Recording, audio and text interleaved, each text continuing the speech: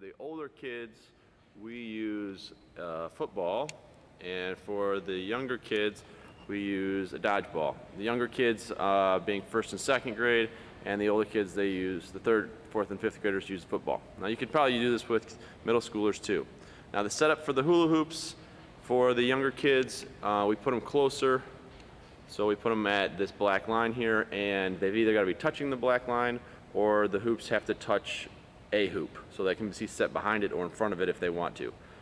If you're doing the older kids, third through fifth, we just set them up in the middle. We go between the two skinny red lines that are set up in our gym.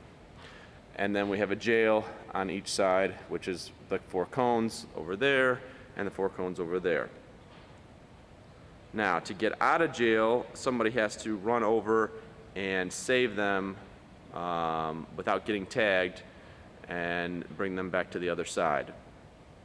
That's for both games. Now, to get a jail, if they go on one side of the gym and get tagged by the other team, then they're going to go to jail. If the other way to go to jail is if they throw a ball and is caught by the other team, then they go to jail.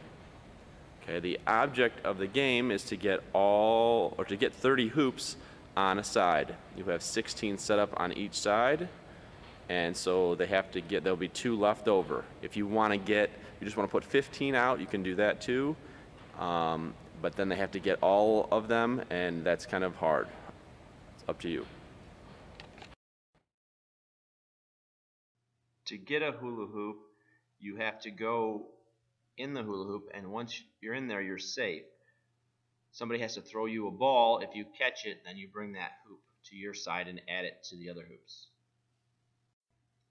Here are some 5th graders showing how to play the game. A lot of them have gone into the hoops, and they're trying to throw the balls to the kids that are in the hoops.